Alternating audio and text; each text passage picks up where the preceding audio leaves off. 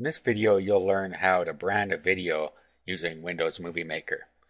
Then you can take this video and you can upload it to any video services, or if you're selling a video and you don't want anybody to have the rights to sell it, you can brand it with your company name or your website name.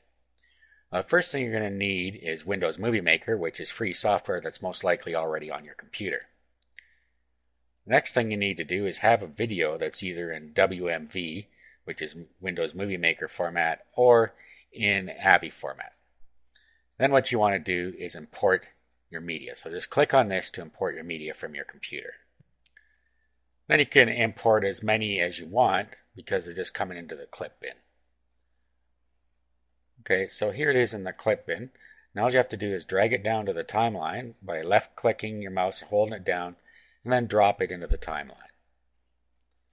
Next thing you want to do is go into Tools and then go into Titles and Credits.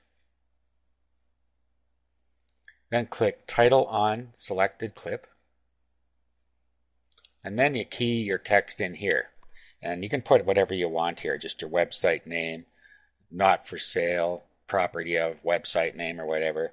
So we'll just put property, or we'll say see more at, and then website name.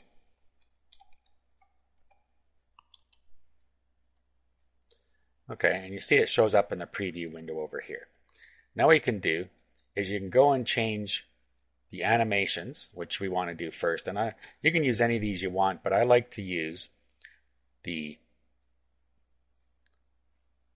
fly in and fly out. As you see, it flies in, then it flies back out again. And then what we can do is we can go change the fonts and so on, and the size. So you can also change the color here. So I'm going to change it to black. And then what we're going to do is we're going to reduce the size so that it all fits on one line.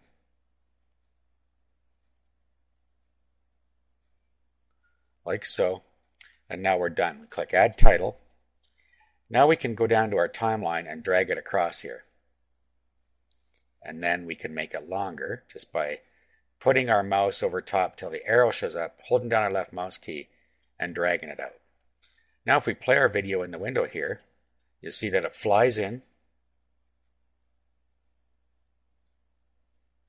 and then it will fly out again when we get to the end of the timeline where it is. So just watch carefully here.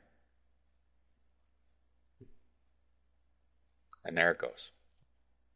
Now if you wanted to make a copy of this, you could just put your mouse on it and do a copy, and move your timeline across, and then click up here to put a marker there, and then right click down here and just click paste.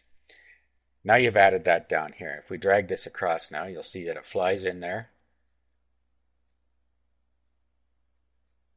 and it flies out at the end. So that's how you can put it multiple times in your timeline. So that way you can brand it more than once in your video. Now at this point, all you have to do is click Publish Movie, and then you click this computer, go to Next, give the movie a name, and then pick where you want it on your computer, and then click Next again. You can select best quality is the best thing to do here, and then just click Publish. Now the movie will publish itself and you're all ready to upload it, or to sell it, or whatever it is you want to do with it. And that's how you can brand your own video using Windows Movie Maker.